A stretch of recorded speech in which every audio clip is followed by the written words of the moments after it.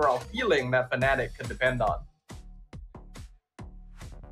Oh, and now I can already see the storylines of people, you know, singing the praises of MV and at the same time throwing doubts onto FNATIC ONIC Philippines, because again, champion against a team that was the first team to get knocked out in MPL MY playoffs.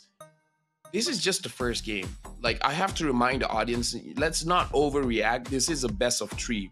And both teams are fighting to get to the next stage, and there's a chance FNATIC ONIC can come back for game number 2 and game number 3, because we see the MVP here, Martizi, having the Jushin.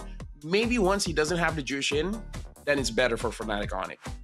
I guess that's fair, but I think we can, as Malaysians ourselves, you know, we can just appreciate the moment a little bit, right? Yeah, you know. It's kind of unprecedented for a MPL Malaysia 5th, 6th place finisher to take down a Filipino champion like this.